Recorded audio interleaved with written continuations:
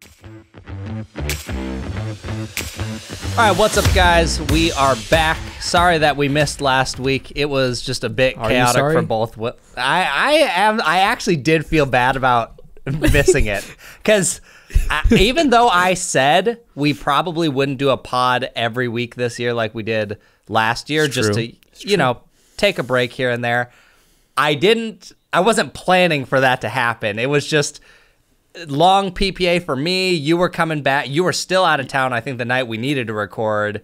And then No. I did make it back, but I was dead tired. And I texted you. I was like, hey, are we still doing the pod tonight? And then there's a part of me, I was like, oh, he's probably tired, but I hope he says no. But I was like, if he says yes, I'll pull out the mics. But you didn't respond back to me later. I was like, oh, okay. I don't think you responded back to me until like the next day. No, because I didn't respond to you until the next day because I was passed out.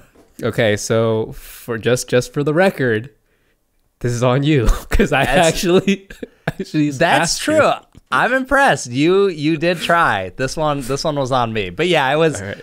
PPA was long weekend, and we'll get to all of that. But yeah, we missed that one. But we're back this week. We got a few fun things to talk about this week. Some paddle updates, some stuff about the recent PPAs, and just some other fun stuff about paddles and the speed at which they are going. So, all right. Well, first thing we got to talk about, I want to talk about the Vanguard control because I'm working on my review of that.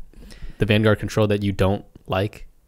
Yes, but I will say I like it more than I thought I would. However, the paddle is still very overpriced, but I've enjoyed using it. I've now had it's a good paddle. Quite a few big play sessions, and I've really had no complaints. And I think I had Selkirk send me a lightweight model of the Invicta so I could get the stats on it. Dude, that thing's crazy. That thing is fast. It's very fast. The swing weight is 104, which is absolutely insane for an elongated paddle. I actually don't know. For the Invicta. Did you get the lightweight for the other models too, or just the Invicta? I didn't, but I bet they're under 100. Yeah, in the 90s, probably mid to low 90s probably. Yeah, so those are crazy. I'm sure they're crazy. I might ask them to send me those just so I can add them to the database. But I think that if anything is going to save this paddle and give people a reason to buy it, it is how light that paddle is. I think mine weighs 7.3 ounces. Swing weight's 104. That thing is so easy to swing through the air, so I could see a number of players actually benefiting from that. But otherwise, handle, despite the fixes they added, I do still think it's kind of meh. I went and picked up my Prism again because I was like, this is probably what it'll get compared to the most. Handle on the Prism is far superior. It's not even close. It just feels so much better built on the Prism. But the two things, if people are curious, that I want to say about Prism versus Vanguard control, the Vanguard control is actually more poppy than I would expect. It's not like a power paddle or anything, but when you compare it to the Prism feels very soft and solid when you hit. The Vanguard control feels hollow and a little bit more poppy off the face. Yeah, there's some feedback to it. So more so than the previous Vanguard 2.0. So it doesn't feels a little bit more, I don't know, how would you describe other Gen 1 paddles? Would you say that they feel just as hollow? I feel like it doesn't feel as hollow as other, I guess, original Gen 1 sandwich paddles to me. And I don't know. I think I went out and hit quite a few the other day, and I need to do one more session where I do that to confirm. But from that session, I thought I felt that the Vanguard was the most hollow feeling, but not necessarily in a bad way. I didn't hate it, but if you like something that feels muted and dense, the Vanguard control is not it. But if you don't like the feeling of dense, then you might actually appreciate the Vanguard control. Yeah. There's definitely, to me, it has good feedback response to it. It feels just dense enough, but it doesn't feel flimsy. I mean, it's a good regular Gen 1 raw carbon fiber paddle. There's not much else to say about it. Yeah, I still think it's not going to be one that I recommend a ton, but definitely for the people who are adamant about like as light of a paddle as they can possibly get, and they wanted raw carbon fiber, well, this is going to be one of your best options for it, in my opinion. I think I would recommend it if you're looking for spin, in my opinion. Like, I think that thing still spins really good. And it does get good spin. And all the paddles that I have like seen from it, even like the demos that my facility got, like all the grit, it all feels very similar to me. Like there's not a lot of variance in the surface, like, you know, in the grittiness, because some paddles, remember we had that issue, there was like, you got some paddles, like, you know, and some felt gritty, and then other ones, like the same model, didn't feel nearly as gritty, you know, and I haven't seen that issue with any of the Vanguard controls so far. Yeah, so. I have 5 versions of these Vanguard controls. Actually, wait, 6. And they all feel identical grit-wise, and that is not... I would be willing to bet if I got 6 of almost any manufacturers, there's no way that they're going to feel this close. So that is another thing that I will give them so far, is it appears the consistency seems to be pretty good. Obviously, we need to see that in a larger window when different batches have come out, but early signs is that does look pretty good. Yeah. So yeah, it's kind of like what I said in my video review of it. If it ain't broke, you know, don't really need to fix it, but make little minor improvements here and there. And I feel like that's what the Vanguard control to me is. Like, it's just solid. But yeah, for sure. Some people might think it's too little too late though. I think I said that in my review too, you know, because there's so many other like good paddles out there for less and that are, you know, unibody, thermoformed, hits harder. But I mean, if you're looking for something just solid and you kind of like, I don't know, reliable, you know, it's an option. It definitely is in an interesting spot where like you could get 2 Vatic Prism flashes, or a brand that I heard about but I hadn't done much research on, but today somehow it just came into my head. I think it's the Hisk Rav Pro. You could buy 3 of those things and it's a Gen 1 raw carbon fiber paddle, and I'm like, okay, 3 or 1 paddle? I'm like, 3, like by the time you've used all 3, you're probably sick of this thing and want a new paddle anyways. Yeah. Do you get sick of, I mean, obviously, you know, you and I are different. We review paddles, but like, if we didn't review paddles, do you think you would get sick of paddles like really quick and you would just move on to the next thing? No. I mean, I'm sure if I didn't get to hit things all the time, there would be this like, oh man, I really want to go try that paddle. But I think at that point, if I wasn't reviewing paddles, I'd be so focused on my game that I would just want as much, like time. Even right now, I want as much consistency in a paddle as I can get. And that's why I used the DBD for so long. And now I'm using the Huarache, and I don't really feel like switching off the Huarache, because I'm like, this is just better for my game if I'm not like going back and forth. I see. Okay. Good to know. All right. Yeah. Let's see. Moving on to the next thing we got. All right. April and May. It's going to be nuts for paddle releases. We got our work cut out for us. Like, do you know, are we allowed to talk about what's being released in April, May? We probably shouldn't, because I don't know from most of these companies if they're okay with these being said yet, but I tried. there are like, between April and May, there are like 6 to 7 brands, several of them being major players in pickleball, that will be releasing paddles, and a lot of them will be interesting at a bare minimum that you'd probably want to wait for, and on the likely side, probably very good and things that will be popular. So don't buy a paddle right now. Like, actually, one of them we can talk about. Which one? At least what we've seen so far. PIKKL, PIKKL. We always have to spell it out because of all these all different variants of it. Spellings. Yeah. What about it? They're releasing something new? Yeah, well, they have the PIKKL Skins that they're releasing for their paddles, which they also released with the Hurricane Pro, which is a similar shape to the Volair Forza Mach 2 or the Solaire. That's now Tyra's primary paddle, and I've hit it a little bit, and it it was definitely different than the Volair Forza Mach 2, so I think it could have a spot in the market. Like you might want to choose one over the other, but I don't have extensive hitting with it yet. I'm still waiting for my units. But the more interesting thing, if you guys haven't already seen it, remember when we were talking about Reload months ago and how they were going to have replaceable skins for the paddles so you can refresh your grit? Yeah, well, Pickle beat them. Well, they do, and I have no idea how that's going to shake out. Who knows? Maybe we'll see another lawsuit. Okay. But they went ahead and did it. The concept is different from how Reload's doing it. The texture is different. It's not a... Pickles is not a raw carbon fiber surface. What? Yeah. Theirs is... Is it smooth? No, it's not. It's not smooth. I don't know exactly how I would explain it or what it is. When I do my review, I'll have more of that information. But I would probably put it closer to like a paint grit. It's not necessarily a paint grit, but like if I had to put it in a ballpark, it's like more in that area than it would be raw carbon fiber.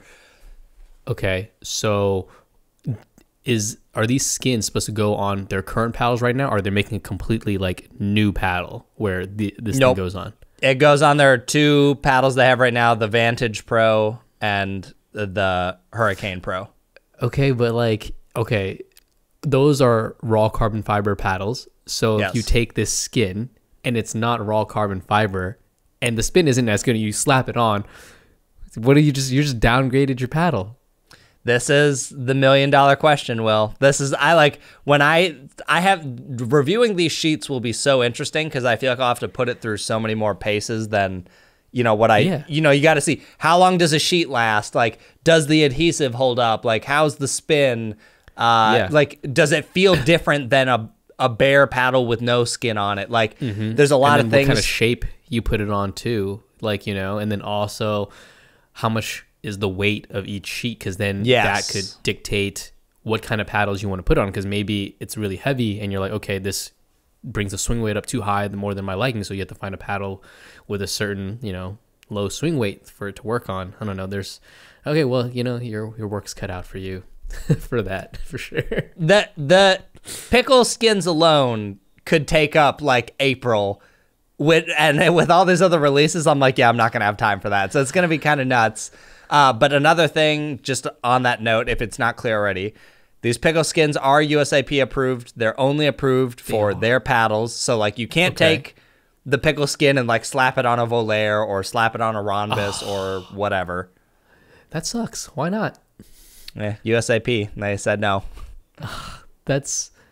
I don't know. I feel like that's a missed opportunity for... I do hope eventually it gets to a point where, like, companies could just license this out and just say, give us the dimensions of your paddle, we'll cut you the thing, now you can sell it to your customers, assuming it's good, right? Like, there's still a lot of questions that need to be answered, and I wouldn't be surprised if it takes, like, several companies iterating on this concept to get it right.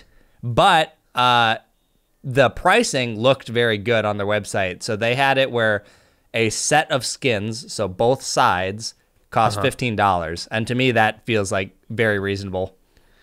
Okay, yeah, that does sound really reasonable. Is this? Do you think that this will be the future of pickleball?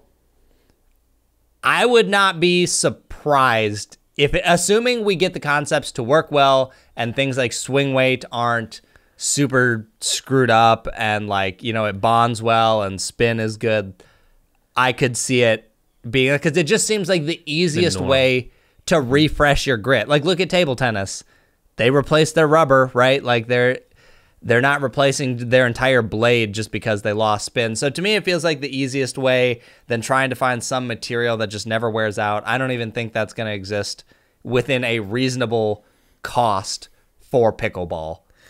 All I need to say is that USAP needs to, get kind of the bylaws or whatever they need to get, this down pat before it completely just takes over, right? And they're not ready for it, right? Like all the testing or whatever they need to go to get it approved between different companies, etc., and what paddles you can put it on. Like, they need to get that down now, or start thinking about it now if they haven't already, right? I mean, of course they've probably started thinking about it since it's been approved. You know, the pickle like skins have been approved. But I basically what I'm trying to say is I don't want another debacle where we spend a couple pods discussing about the legality of skins. You know, you imagine there's some skins that are like way better and people innovating on skins. What if there's some skins that like, this one gets for whatever reason more power for somehow more power? Jeez Louise. Well, like what would be interesting? If you have some skins that are really stiff or something, like to stiffen up the paddle. Like I don't know.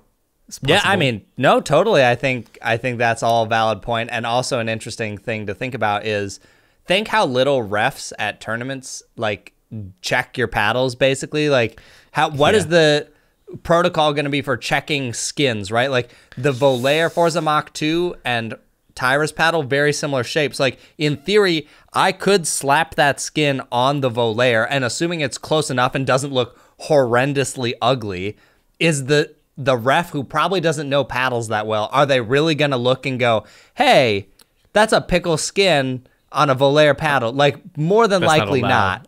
Yeah. So I do wonder how that'll shape out, especially if we have more companies that start to do, the skin concept. So definitely some things to figure out.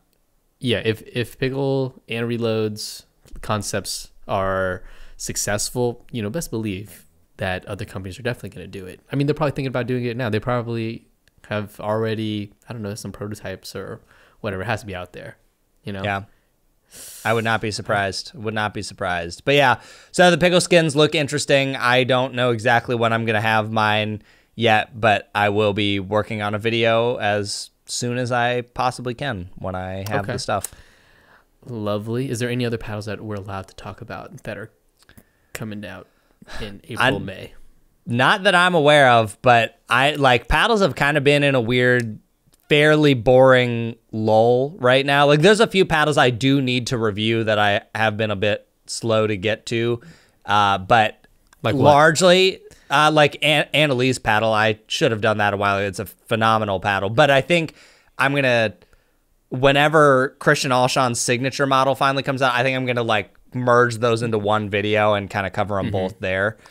Do you know if Christian Alshon's is just an elongated version of Annalise, or is it 16 millimeter, 13, or is it still, was it 12.7? I think they will have the same thicknesses. I think in his vlog he may have mentioned the same exact thicknesses, but as far as I know right now, it is just an elongated version, which a lot of people would like that paddle elongated.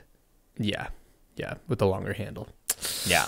Okay. So yeah, cool. Just hold off on paddles, guys. There's not been a lot of it's been a lot of kind of copycats or slight mimics with changes as of lately. Everyone's trying to iterate on Kevlar right now, but I think there's definitely more exciting things coming down the pipeline than Kevlar. Yeah. Yep. Definitely. I wish we could talk about it. I guess we got to wait till April, May. It's gonna be crazy every single week. Yeah, literally. I don't know how it's gonna work. You start that'll be something. Planning your April and May now. Yeah. All right, moving on. You can wait on buying a paddle until April, May, but you don't have to wait if you want to, hop in on this Kickstarter for my bag that just released. I got it on Kickstarter. Me and Lavi got it up. We've reached our funding goal. But there's some spots left, so if you guys need a bag, link in the description down below. I have an overview or walkthrough of the bag on my channel, so I don't know, Chris, maybe you can link that too if people want to see kind of like a walkthrough of that as well, and kind of like the design choices that I partook in. And I will tell you, there's definitely, there's some stuff that goes into really just anything like creating a product. There's compromise you have to do because there's things that I wanted to do, but, cost is involved. And then you kind of have to take the money or take, some feature that you want to hear and you use that to, I don't know, put it elsewhere, or the bag just gets really expensive. And then also really it was just the meetings that I had to take, to talk with the factory and the people helping create the bag in Vietnam, so the time differences were different, so I had to stay up late sometimes, and also there's somewhat of a language barrier, so it took a few times like to get what I wanted done, you know, to like get it across, right? And sometimes I get a sample, I was like, yo, they didn't do it the way that I necessarily wanted it. You have to take photos. I mean, it's a arduous process, you know, definitely easier to do, I feel like, in person, to do it over, you know, the internet. And then of course, when like the connection is off too, I'm like, oh man. It was tough. It was tough. But other than that, it's out. So if you want to check it out, you can. So, yeah. The Kickstarter launch was very successful. The goal, I think I checked it this afternoon, and you guys had raised like 66K, and there was like only a handful of early bird bags left. So that's pretty cool. Yeah, no, it was cool. I mean, it's cool to see, you know, that people are interested in, you know, higher quality products within pickleball. I mean, look at the paddles, you know, the gear, the bags, I think the clothes, everything is just being elevated. I'm be curious to see, you know, what it looks like in a couple years. Like what will, because right now, like some people mention this, right? Right now, fashion for pickleball is primarily the same as tennis. And I mean, that kind of makes sense, right? But yeah, I'm waiting to see pickleball focused only brands like kind of, you know, elevate the styling within pickleball, right? It'd be curious to see, like, it'd be interesting to see if the style for pickleball kind of diverges from tennis a little bit, or it becomes different. You know what I'm saying? Like if you can see it, right? But who knows? I feel like it'd be tough. One, just because obviously, you know, as I think tennis is a little bit more formal. You know, you'll see people wearing polos and whatnot. You don't see that as often in pickleball. But I feel like the types of clothing that work in tennis just work like super well for pickleball, right? Like, you know, a moisture wicking shirt, usually it's going to be like, for me, I really like these like linered shorts or whatever. Like I love the stuff that Viore makes. That's what I should do. I should, you have this bag collab, this 6-0 collab, you have all these collabs. I just need to get Viore to collab like a 3.5 at best line, because that would be legendary. That would be legendary. I'd buy that immediately. Yeah. Also, it's tough.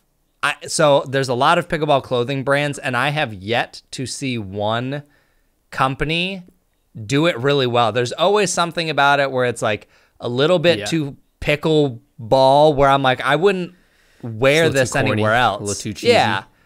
Like, even on the court, I'm like, I wouldn't feel as good wearing. Like, I'd rather just wear Viore, because I'm like, I can wear that at home, I can wear it at the court, and like it looks good, it feels good, blah blah blah. So I don't know. I'm curious to see if a apparel company in pickleball can ever truly crush it, just because there's so many good larger apparel brands that just like appease everyone and have way more experience. Yeah, you know, you're right. I mean, yeah, I'd be curious to see it, but also I feel like if any kind of industry that can kind of do it, I feel like pickleball, because, you know, we're fanatics, you know. That's true. We're fanatics. We're fans. Like pickleball players and peoples, they support pickleball brands. Like, you know what I mean? That's what it feels like to me. Assuming they do a good job. Yeah, assuming they do a good job. But, you know, there's some bad stuff out there that people still be rocking. And I'm like, oh man. Are you ready for this? Here are my two collabs, and then I would feel even with you if I landed these. Okay. Yeah. Okay. A Viore one, and then Melon. And Melon would feel like sweet justice, because you're the one that got me into this. Oh, I know. The day you get Melon, ooh, it's okay. I'll still take solace knowing that I got you into Melon. And if you got something with Viore and then, you know, they put the 3.5 at best, that's fine, because you know what? I'm the one who started that. I'll take credit for that too. It's okay. You can have it. You can take the credit, but deep down, you know that I started it all. It's fine. It's fine. Everybody knows it was me. Oh my goodness. I don't know. Jeremy Burns might have a word to say with you about who started the 3.5 at best. The only person that I'd give it to would be Jeremy. But other than that, it's all me. I'm the one who made it stick. I'm the one who made it legendary. You already know. Like, I should be getting royalties on every shirt that you sell. Questionable. All right, moving on. So some of our primary topics we wanted to cover this week was my PPA Minnesota tournament last week. very briefly, the PPA Austin this week. It's actually technically not even over yet because of the rain delays. And then Will's Oklahoma pickleball stuff. Some interesting news there. And my trip to San Antonio as well, when I played in another team event there as well. Same when you were playing in Minnesota, I was in Texas. So yeah. Yeah, that's crazy. So a lot of pickleball. Minnesota will be quick to cover because it was a fast tournament. But first I want to say I got to give the PPA props because I felt this year was their best setup in Minnesota for this tournament. So they kind of rearranged the layout a little bit, and I felt that it was like a little more spacious. It was definitely not as cramped as prior years. I felt like walking around was much smoother, and like spectating for at least who I was watching was much easier. The only thing, and I don't know if this is a PPA thing or a lifetime thing. I'm tempted to say it's a lifetime thing, but whoever decided to take the chairs and string tie them with like zip ties all together, fired. Someone's got to be fired for that. Because what happened? Dude, when you want to sit down in the middle of a match, like you're on like a timeout or something, and first of all, there's not even that many of these chairs. They definitely could have doubled the amount of chairs. So that's a complaint right there. But since they were zip tied, you were so close to the next person, and you would try and like move because you're uncomfortably close, but you can't because they're zip tied. So you're like, bro, let me just get away from this guy. Like I'm just trying to sit and sweat on my own. Yeah, you smell, bro. I know I smell too, but damn, get that stink away from me. Let me move over here. And they're following you like, damn. It was crazy. Away from you.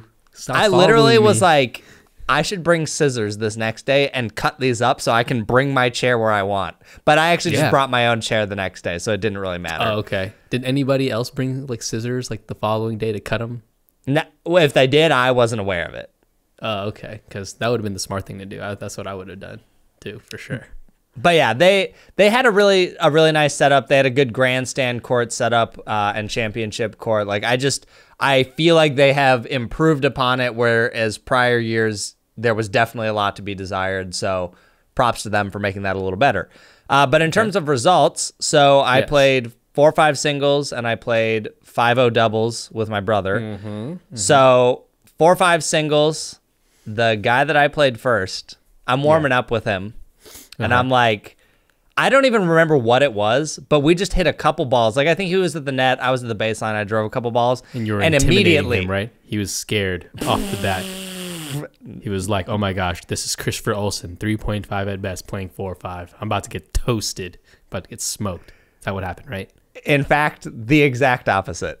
No, come on. Literally, I could tell within the first 5 balls that I was like, I am about to get rocked. Like this guy, you could just tell in the warm-up, you're like, this guy is flipping good at singles pickleball. And so the first game, I in fact got rocked. It was 111. And I was like, what is going on? I was like, this is insane. And I mean, he's an absolutely phenomenal singles player. So I was like, I just don't know what to do. So second game, in between games, my buddy comes over to me and he's like, dude, do you know what this guy's duper is? And I was like, I don't know. Like, I didn't look him up. And he's like, bro, his duper's a 5'3". And I was like, 5'3" in the 4-5 bracket. I was like, what the heck is this?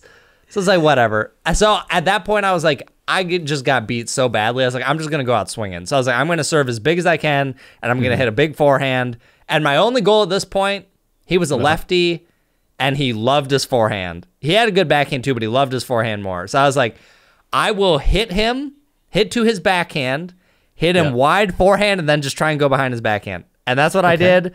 I got up 10-6, and I was like... Yeah, so you beat him. No, I lost 10-12. No! You were up 10-6? What happened? Dude, I don't even remember what happened. He called a timeout, rattled off a bunch of quick points, and that match was just over extremely fast after that. But if I played my best day, I beat this guy maybe 2 out of 10 times. Like, he was just flat out a better singles player than I was. Like, I wasn't even mad because I was like, he's just better than I am. Like, what are you supposed to do? What were you playing with?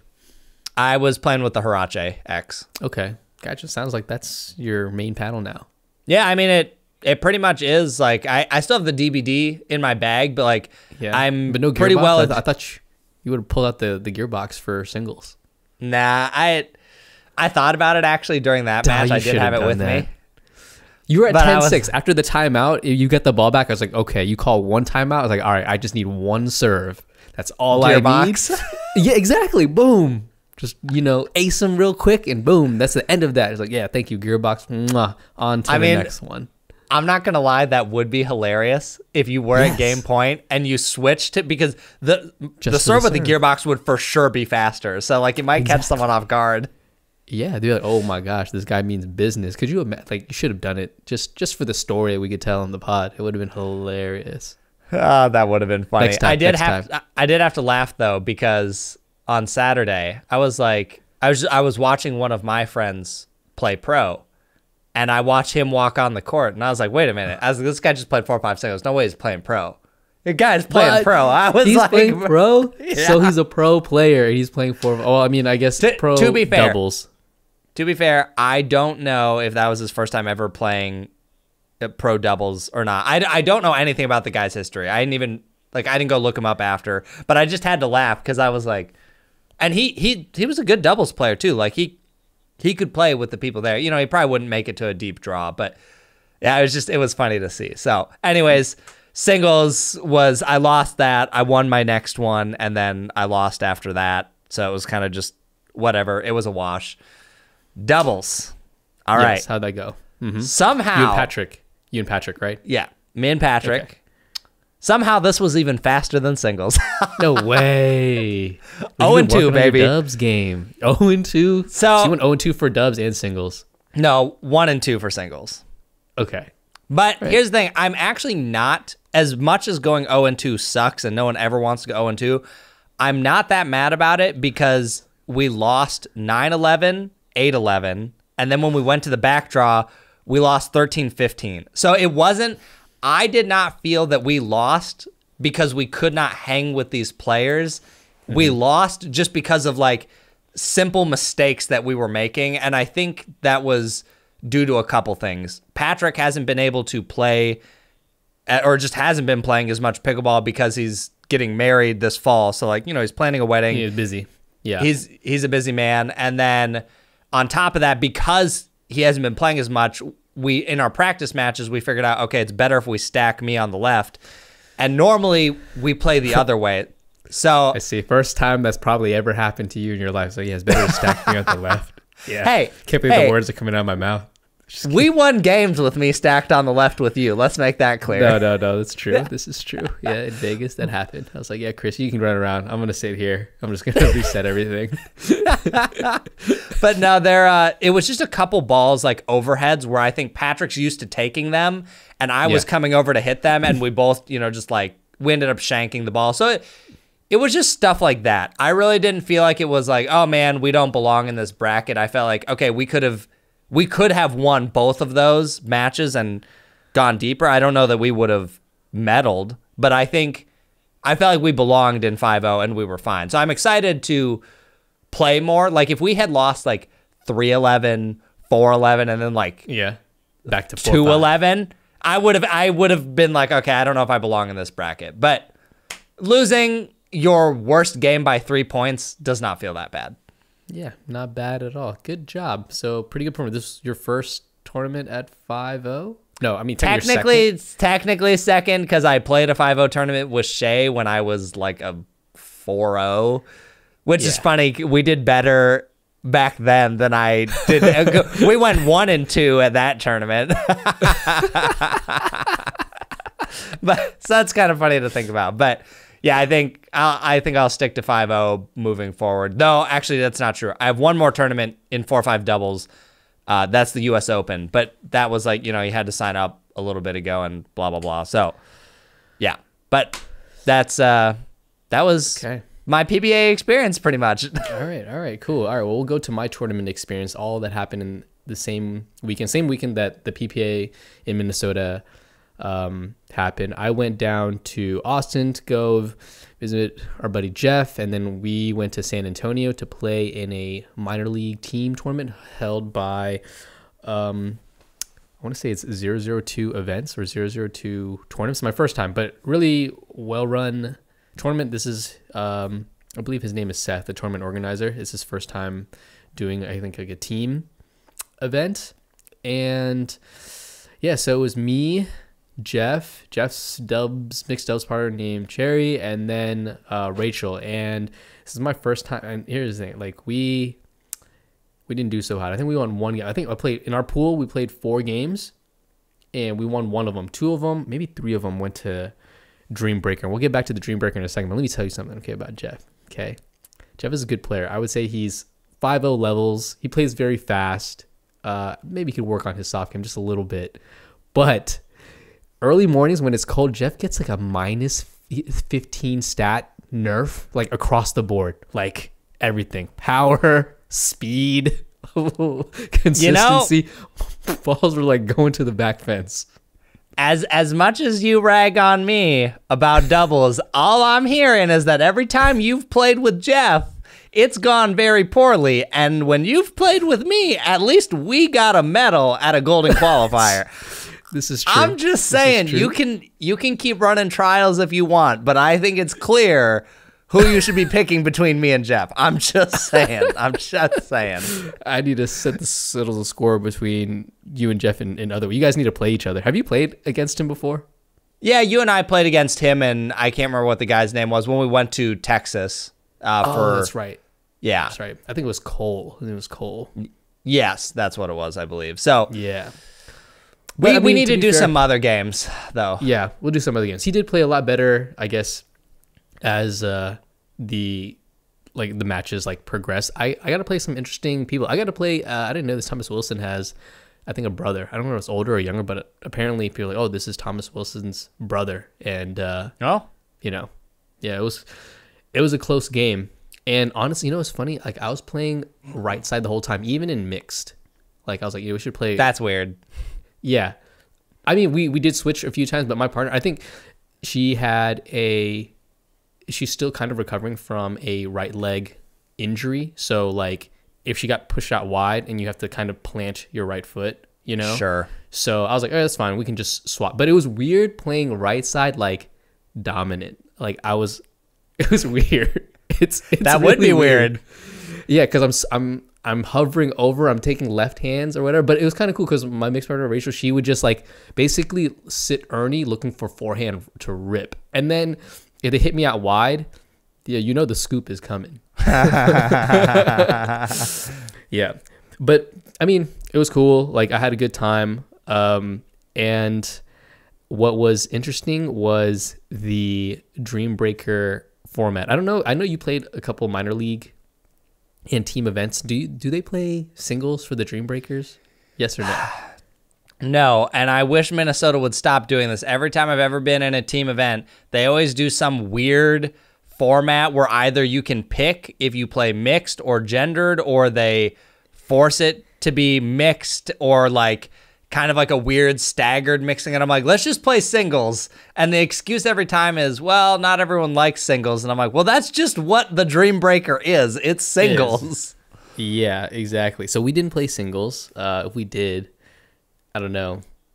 I think our team would have been stacked for singles. Like that's the sad part about it. You know what I mean? It's like you feel like if you went to a singles Dreambreaker, like you set up a team that would perform really well. But anyways, how it worked was you played with your mixed partner that you normally don't play with, like during the beginning of the match, the rest of the match, and then you only play 4 points at a time, and you played to 21. And so I play 4 points with my new mixed partner, and then the other mixed team comes in and they play. And you just can't get into a rhythm. 4 points for, like doubles is just with a new partner.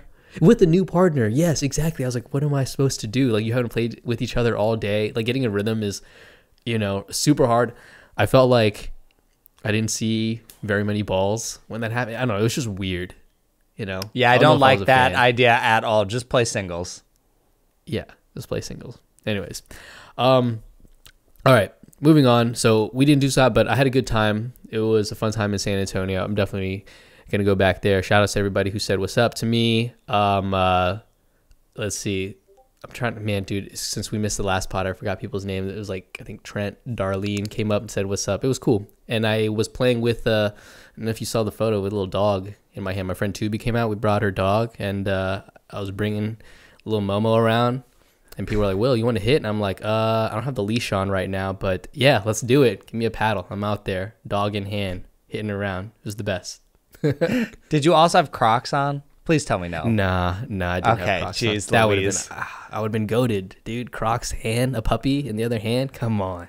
I might, don't give me ideas, Chris. That's all I'm saying. I know. I shouldn't give you ideas. I don't want you injured. All right. Anyways, so that was San Antonio, and then I left like that same night to drive back to Oklahoma. That's like a 7-hour drive, right? And that's why when we came back, I was like, dude, I'm dead tired to do the pod. We couldn't do the pod. I was like, dude, are we gonna do this pod? I don't know. Like that drive killed me. Even though I didn't really drive, my friend drove, but I was still tired because I played all day. And then that same day we drove back, and then the next day I played in the OPPL, Oklahoma Pickleball Premier or Premier Pickleball League Finals, right? Yep. And my team, we won. Let's go. That. Yeah, I was pretty stoked. But also, to be fair, like, so I was supposed to play Chris Hayworth's team, but I think he was still at APP Sacramento, or maybe he was getting back that day, so he couldn't play. So I don't know. I really wanted to crack at Mr. Hayworth. I think the game. So there's an asterisk on this gold. Wait, so who filled in? Wait. Were you supposed to play his team, or was he just not playing with the team you played against? He just wasn't. Yeah, he had a sub. I was playing his team, but he wasn't playing, so they had a sub, and it was a gentleman by the name of Mr. James Seagraves. He's actually played on a different team, but like he was available, and he's a pretty good player. He stomped me in one Dream Breaker during the regular season. Like we were up like 16-12 or something, and I paired up with him, and like he got like 4 points like straight up on me in singles in the Dream Break, and I felt like I lost that for our team. So it was kind of nice for a little bit of revenge, I suppose you could say. But we went from, I think, a worst performing team in the league to winning. But I will say this, I played lights out. I think I was so upset I wasn't really that upset, but I was like, man, I'm sick and tired of losing here in Texas. So I came back and I was like, no, this isn't happening. I'm not losing in another team game right now. So yeah. So my game, I think it was the best I played. Me and Jenna, we won like 15-2 or 15-3. Oh, jeez Louise. Yeah. And the team we played was good. Her name is Alex, and then Michael. Alex, I played against her in mixed, and I played against her in some team formats. This is the first time I've beaten Alex. Her and her partner always beat me and whoever I'm partnered up with in any like local event or team event that we play. And so I was like, okay, sweet. This was at least a good win for me personally. Nice. Well, congrats on the gold. That's really cool. Yeah, it was fun. Season 2 should be coming out. I think we're going to do some to make things better. It was a lot of fun, man. I think we still need to set up the exhibition. You know, we got to make that happen. Minnesota. We'll figure it out. There's Oklahoma. a busy. Yeah, it's not going to happen April, May, because we're going to be busy, but it's going to happen. There might be no pod in April because of how many paddle reviews there's going to have to be. Holy moly. Man. Oh, geez. Okay. Well, next thing I want to talk about, speaking of paddles, is so there's been rumors for a long time about exit velocity tests, and it sounds like these are pretty much guaranteed to be coming at this point. I've heard that talked about in a few other places, and I've had some people mention it to me. Exit velocity, just for the people out there who may not know. The simplest, I don't know that this is exactly how they're doing it, but the simplest way to explain it would be fire a ball into a paddle and see how hot the ball comes off the paddle. And then if it comes off the paddle at a certain speed, you just set a threshold and say anything past this threshold, can't play with it. Or like, if that would probably be part of the certification process instead of the very clearly outdated deflection test that is currently being used. So these sound like they're coming, and it sounds, I guess, I don't know that it I don't know what it means for the power paddles that exist right now. I don't know that if it means they'll be grandfathered in. I don't know if that means they will go away. But I can imagine now that people realize that there is clearly a problem with the power game. I mean, dude, if you compare paddles from a year and a half ago, 2 years ago to now, I mean, I remember completely different. I remember when the thermoformed paddles came out and people were like, we've hit the ceiling for power. Like, we're not going to go higher than this. Wrong. So wrong. Like, there's some paddle that I can't talk about, but good gosh, a paddle should not hit this hard. It just, like, I'm at the point now where I'm like, dude, I don't even care. Like, that's legal. That's legal. And I don't think it's good for pickleball. I just don't think it's good for pickleball. Okay. Like, so it's hotter than the Gearbox Pro. Minimum as hot, but with attributes that will maybe make it a little more appealing. Okay. All right. That's huge. So, can't wait to review this in April, May, because I don't even know what this is. It's crazy to me. So I do hope that exit velocity tests or whatever they end up doing just puts a more limit. It's clear that, you know, companies have found ways to kind of work around the current rules to like get more powerful paddles. And I think these paddles are really fun. Don't get me wrong. Like, when I've got one, I'm having the time of my life. But if all 4 players have one, it is going to be stupid what the game turns into. Like, at that point, you're not going to be worried about getting body bagged from the person right in front of you. You're going to be worried about getting body bagged from a court over from a guy who doesn't know what he's doing and just sails a drive into your face. Like, ooh, it's okay. Yeah, so I'm all for these tests. I hope that we do get some clear measurements of power and put a cap on it, because do you know if there's already a certain test that they're implementing or that they're kind of doing? I know you said that you're shooting a ball at and you measure how fast, but do you know if there's a certain test, or how would you do a test? I don't know how they're currently doing it. I've just heard quite a bit that it's being worked on. So we'll see what the final thing looks like. All I know is that it's clearly gotten out of hand. All right. Well, yeah. I mean, because I am not a baseball person at all. So anyone who knows baseball, you're probably going to cringe at me trying to see if I got this right. But didn't baseball go through a similar thing?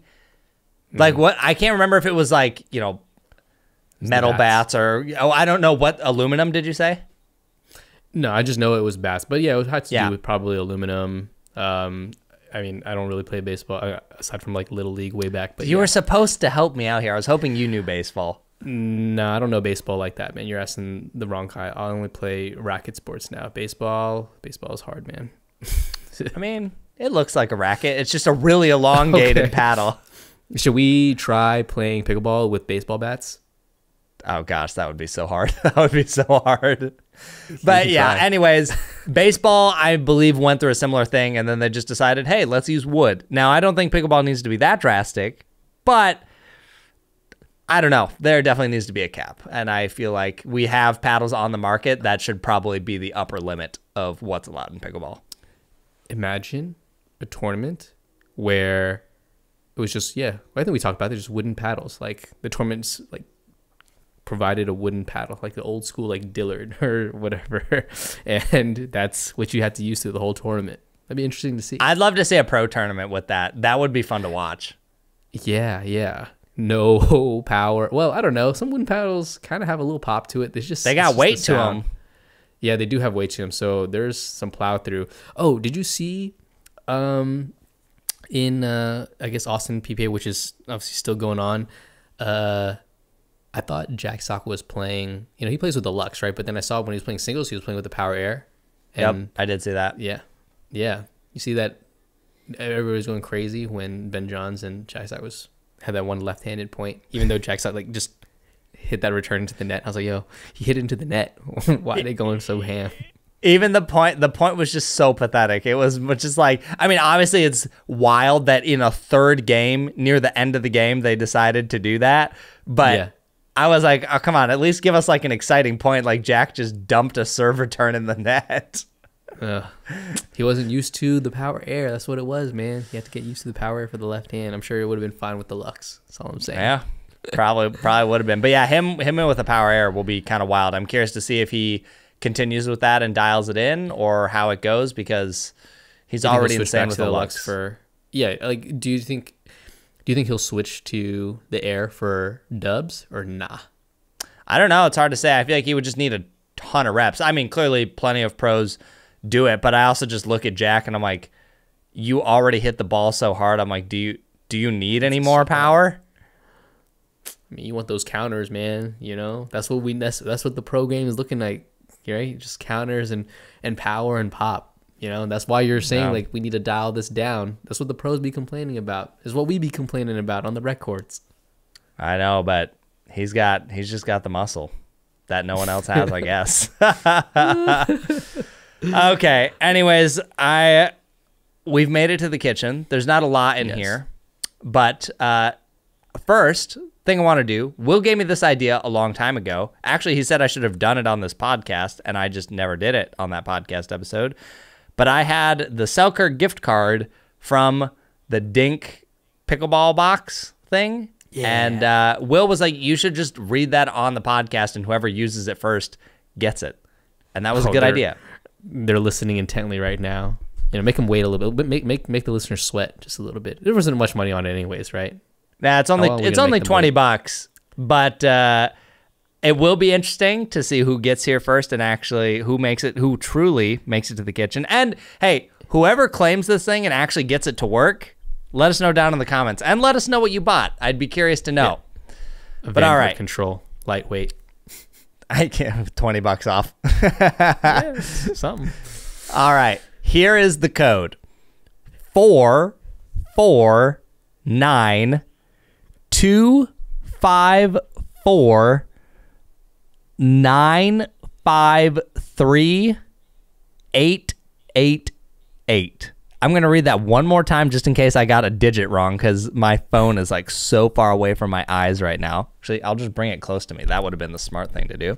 Mm-hmm. All right. 4492549538888. Let us know what you buy. And congrats. And thank you to all the people who actually make it to the kitchen. We appreciate you guys that make it this deep in the podcast. Yeah. All right. Maybe some more giveaways later on during the year.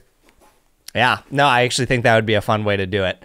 And we got to not do it every pod episode. So you have to people are just going to skip to the end thinking they're going to get there first. Nope. Psych. Wrong episode. What if you messed them up? What if you just put it in the beginning? True. True. I should just put it in different parts of the podcast, because then you actually have to listen to the whole thing. That's a good idea. I like the way you think, Will. I like the way you think. Making life hard for our listeners out there. All right, so I'm realizing that I had even less for the kitchen than I thought I had, but still going to talk about it. So I've talked about it before, but I've been doing Connor Derrickson's, that pickleball trainer's workout program for several months now. The first probably month I wasn't super consistent because I was still getting in the habit, but at this point I'm pretty well adjusted to going to the gym. It's just a part of my schedule. I may even try and start going more days of the week. Right now it's 3. Last week I did 4, and it actually wasn't as bad as I thought it would be. But I feel like I'm finally starting to have it pay off. Throughout this whole thing, I could tell I'm getting stronger. The weights are going up. I have felt better on court, but as of very recently, I feel like other people around me are noticing that I'm faster on the court, and I last longer on the court, and even just I look in the mirror and I'm like, oh, hey, there's a muscle where it was once just a chicken noodle. Now there's just a little bump in the noodle. It's a fat noodle. I got you. Yeah, there you go. Noodle. There you go. Okay. So no, please tell me you're working on your lower back though, because each time I see you, your back, you say, "Oh my gosh, I'm so sore." I was like, "Dang, you missing your core days? What's going on?" There actually has been a decent amount of core stuff. I will say that has gotten better, but what I've realized really gets me, I actually looked this up.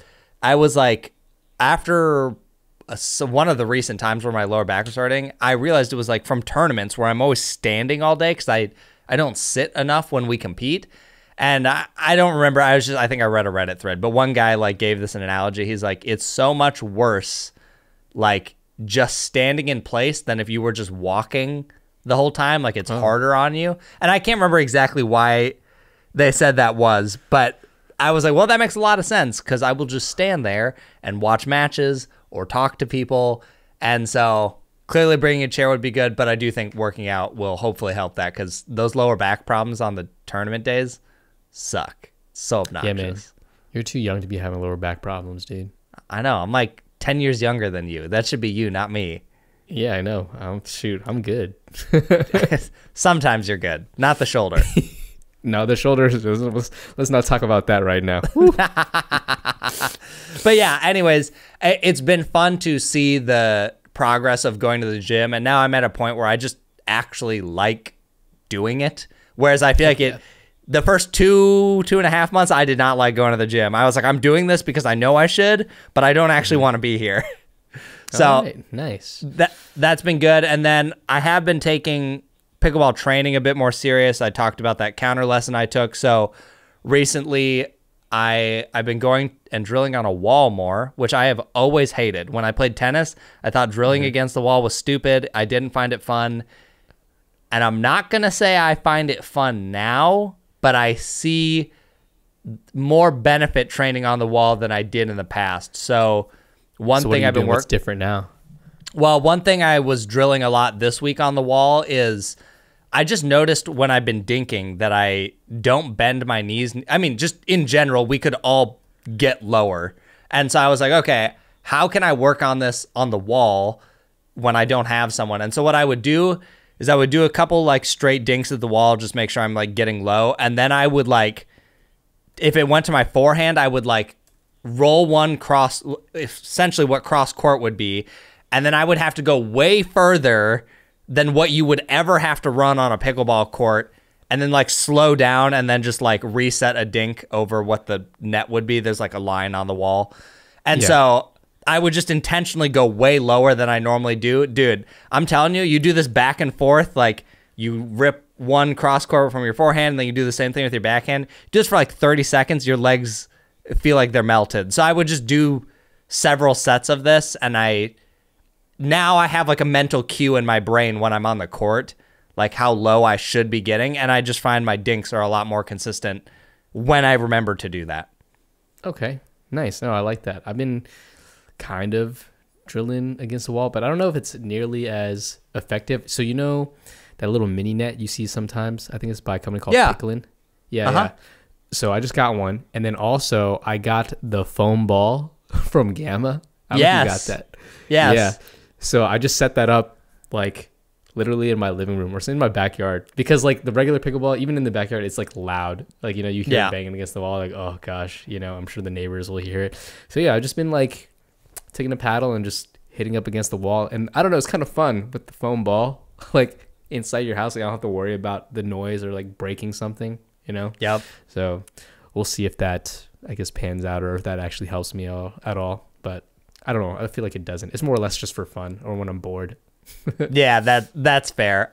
You know, it's interesting. I have this weird trait where, for example, wall drills. Like, people always say like, oh, hey, here's a volley drill to get fast hands. And then they'll just say, get really close to the wall and do like 100 forehands where you just like bounce the wall or the ball really close to the wall. And I'm like, okay, that's cool, but I need you to, like, I don't want to do something unless you can articulate to me why it will actually make me better on the court. And every time I see a lot of wall drill videos, I'm like, you're not telling me anywhere where this applies on court. Like, where am I doing that? And I'm not saying that the forehand example I just gave, I'm not saying that wouldn't help anywhere, but I need you to tell me, otherwise I am not convinced to do it. And every wall drill I've ever seen has basically been that. So I see. The two things for me have been that dink thing, and then also I've been just working on my backhand roll more. So I'll just feed a ball with my forehand to my backhand and then just roll it against the wall, catch it, and then just repeat that. And I just find it's a nice way to just get the motion down without having to have someone try and feed you a perfect ball that you're just going to roll at them and then tell them to throw the ball to you again. Like, I feel like I'm not wasting someone else's time because the wall will just do it over and over.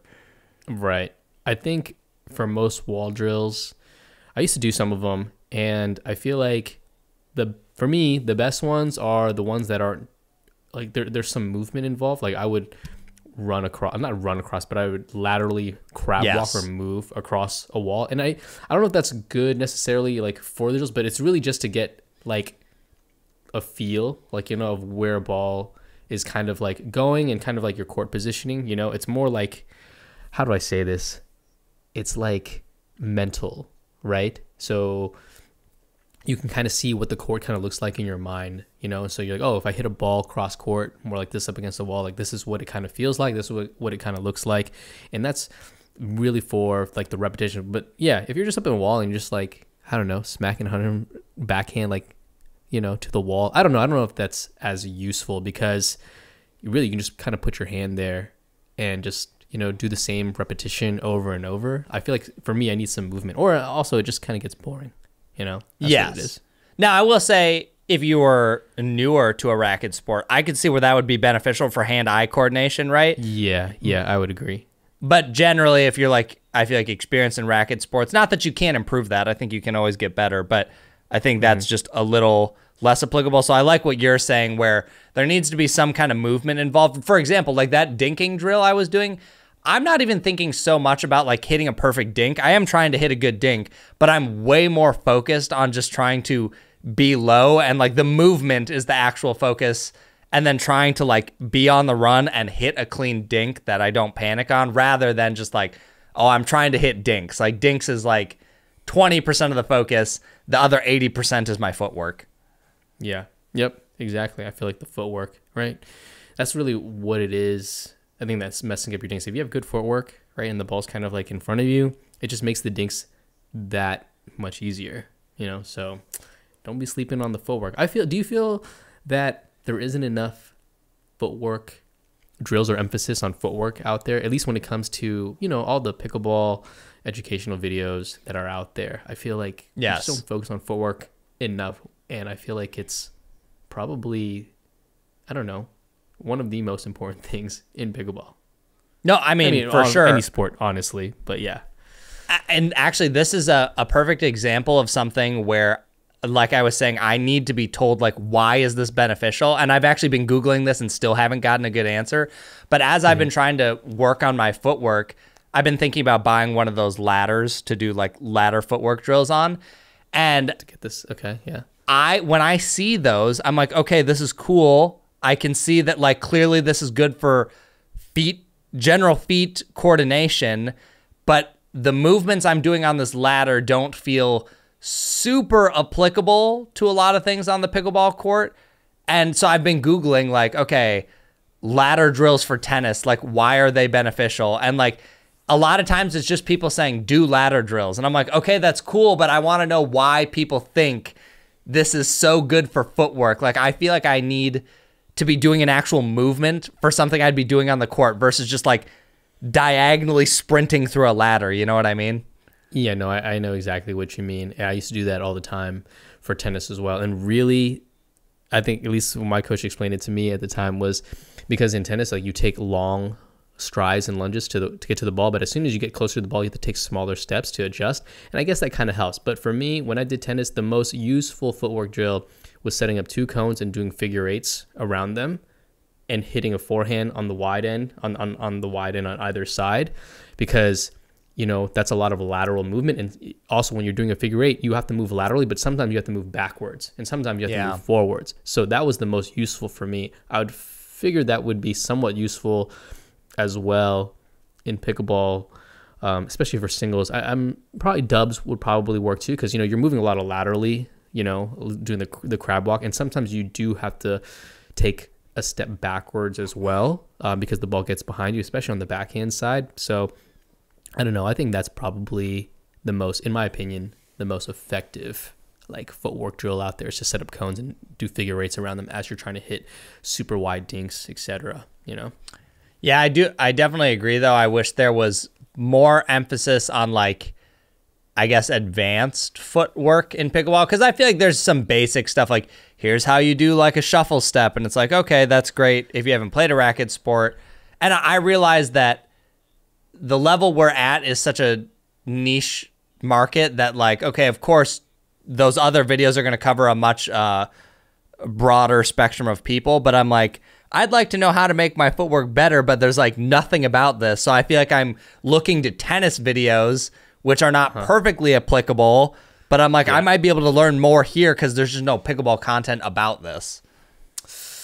Maybe I'll make some. I have some ideas, and I watch a lot of like other like racket sport videos as well. Like obviously pickleball, I still watch quite a bit for tennis. I watch stuff for badminton, which I feel like badminton is probably really good for pickleball in terms of footwork, because there's a lot of, and probably maybe squash too, there's a lot of lunging, at least for singles, like, you know, and badminton has the same kind of court dimensions, and the rallies go super long. You have to recover, you have to lunge. So I don't know, I'll think about it. We'll see.